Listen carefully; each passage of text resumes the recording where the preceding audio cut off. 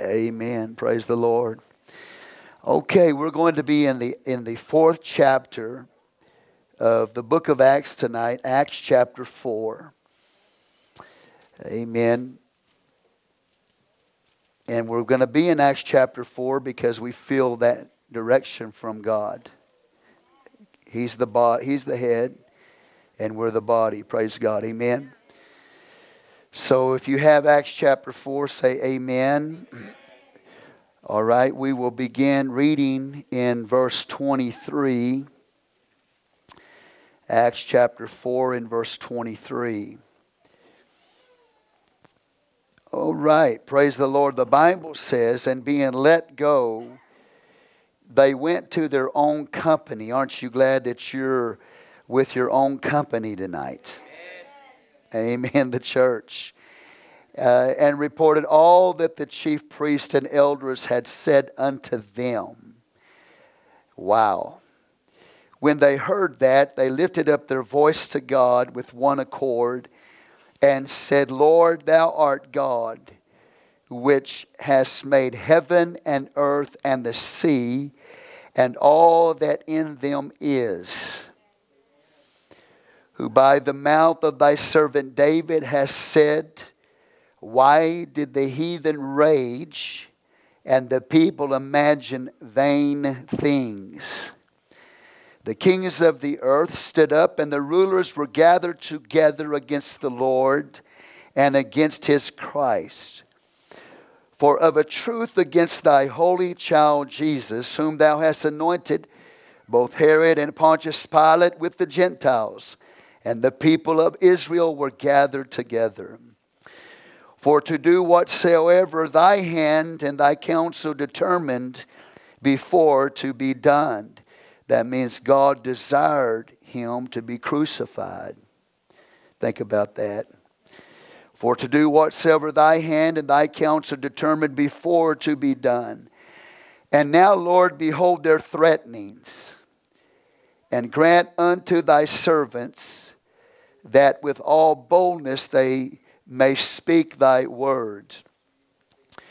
By stretching forth thine hand to heal, and that signs and wonders may be done by the name of thy holy child Jesus. And when they had prayed, the place was shaken where they were assembled together. And they were all filled, say all filled, with the Holy Ghost. Amen. And they spake the word of God with boldness.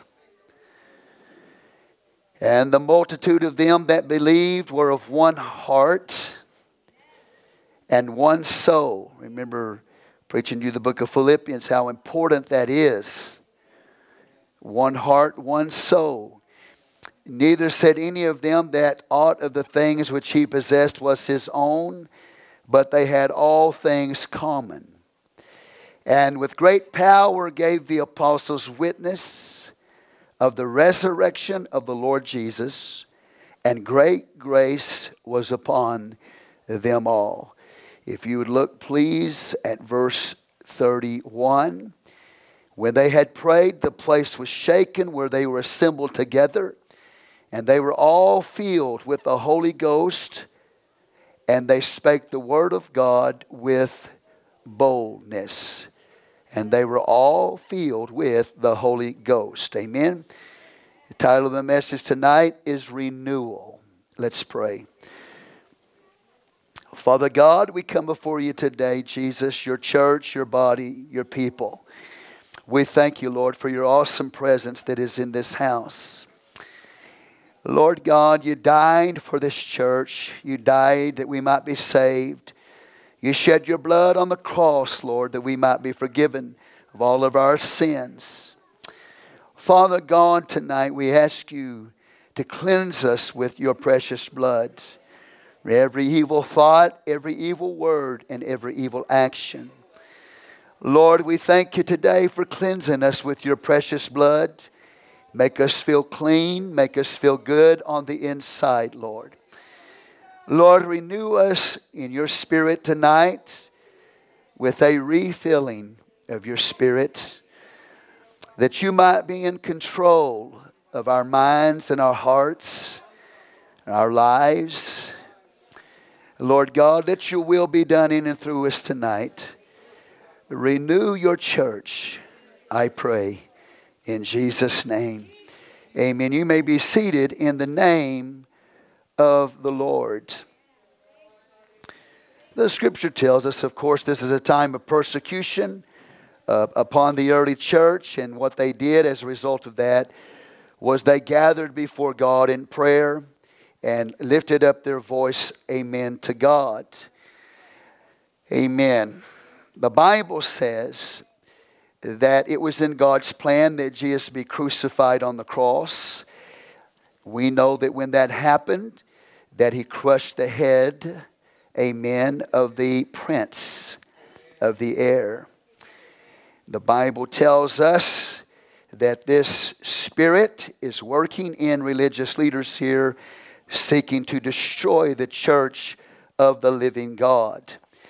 And so the Bible tells us under this time of threatening and persecution that the early church begins to go to God in prayer, and the focus of their prayer is that they might be renewed. Amen.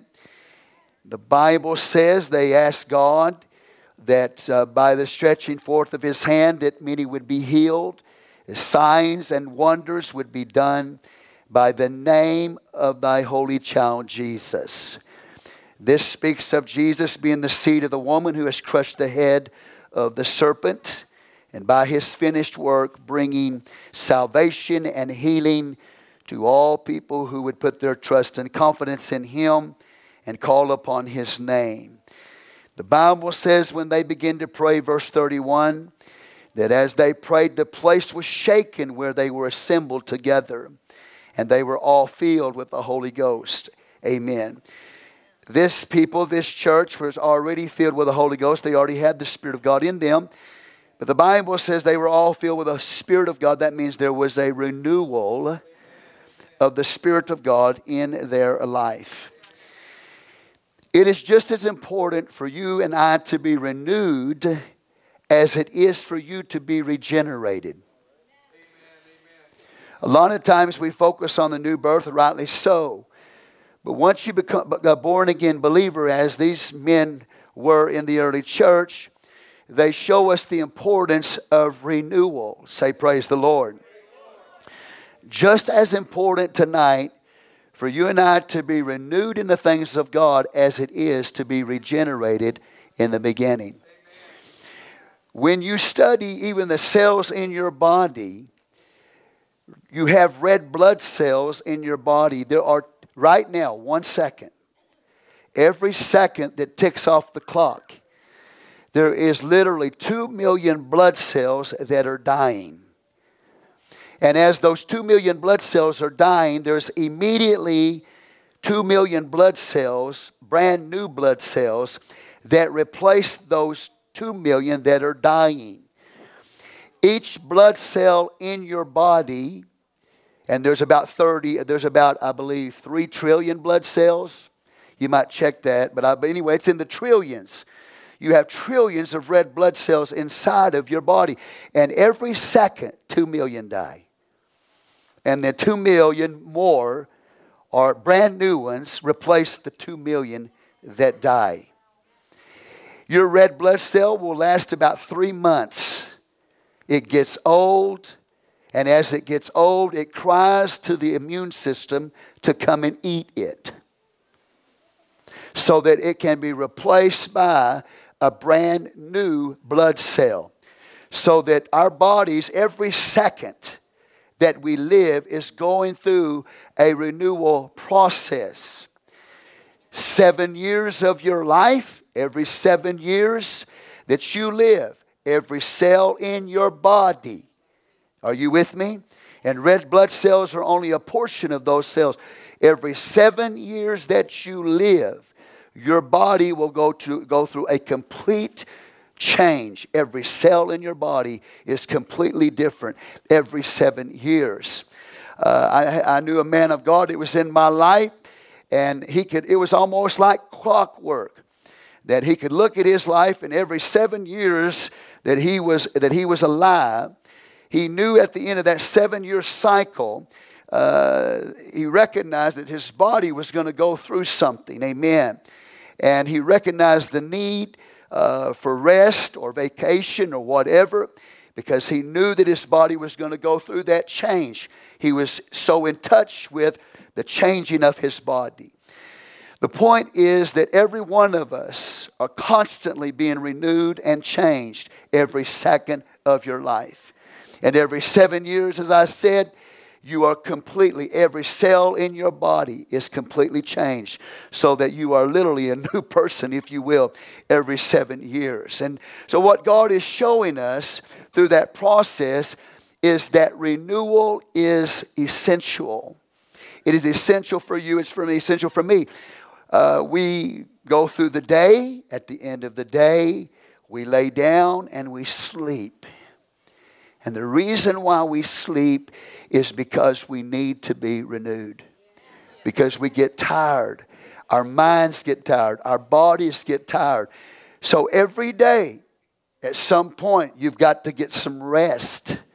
Your body has to be renewed. If you don't get any sleep, man, you start thinking crazy thoughts. You can't think right. You're not rational. Your mind, amen, it gives you a hard time. Your body is a mess if you don't rest. Amen. Praise the Lord. If you don't rest properly at night, you start putting on a bunch of weight. You can't even lose. If you're trying to lose weight, if you don't sleep at night, your body won't let you lose weight. So it is important so that we go and understand it. Each day that we live, I don't care if you're a baby or if you're an older person, whatever, at some point you're going to have to get some rest, because every one of us needs renewal. You look at the animal kingdom, a snake, every month a snake sheds its skin and puts on a brand new skin. Once a year, maybe twice a year, birds go through a molting process. At least once, sometimes twice a year, sometimes even in the spring, a bird can go through another molting. So anyway, at least once a year, maybe 2 times a year, a bird will go through a molting process where it loses its feathers. Are y'all awake tonight? Last year's growth, if you're growing things, if you're growing plants, last year's growth at some point, maybe in the wintertime, they fall to the ground, they drop to the ground, and they're plowed under the ground. Amen. Amen. In order to get ready to plant again for renewal. It's a cycle. It's a process that God has set up. Does everybody understand that? Amen. So when we look at the kingdom, the animal kingdom, we look at the bird kingdom, we look at the human kingdom, it all says to you that it is important for you and I to be renewed. And so the scripture says the church is going through a very difficult time, and they begin to pray and they lift up their eyes to heaven. And as they pray, the Bible says they are all filled with the Holy Ghost. That means that they were experiencing renewal in their life. They understood the importance of experiencing. They already have the Holy Ghost, but they need to be refilled with the Holy Ghost. Why? Well, number one, it's going to get rid of the snake skin of deceit.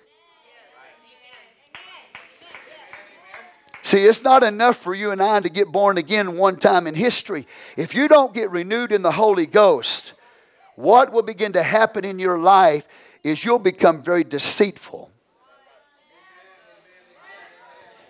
You start practicing deceit as somebody that claims to be a born-again believer. You start practicing deceit and lies. That's a sign to you. You got a snake skin on you that you need to get rid of by getting close to God and renewing yourself in the Spirit of the living God. Because what is happening is your old flesh, your old carnal nature, that snake skin of deceit is going to begin to grow. So you've got to get that off of you, and you need to renew yourself in God so that you can get rid of the snake skin of deceit. You and I need to, and I say, and I'm not preaching down to you, I'm telling myself that. I can become deceitful if I don't pray and get renewed. If I don't get renewed in the Spirit of God, I can get deceitful in my life. I can also have the feathers of hypocrisy. So we must pray, we must be renewed in God, because if we don't, we'll start having the old feathers of hypocrisy. Give God praise in the house today. If we don't get renewed in God, then we have the rotten pulps. Look at your neighbor and say the rotten pulp of self-centeredness. Now, I know nobody here tonight has any problem with deceit or lying, do you? You don't have any problem with hypocrisy, do you? You don't have any problem with self-centeredness, do you? We're not going to answer, are we? But the good news tonight is this, is that we can all be renewed. We get rid of the snakeskin of deceit. We get rid of the feathers of hypocrisy. And we get the pulp of self-centeredness out of our life. Hallelujah. It is just as important for you tonight to get renewed as it is for you to have originally been born again.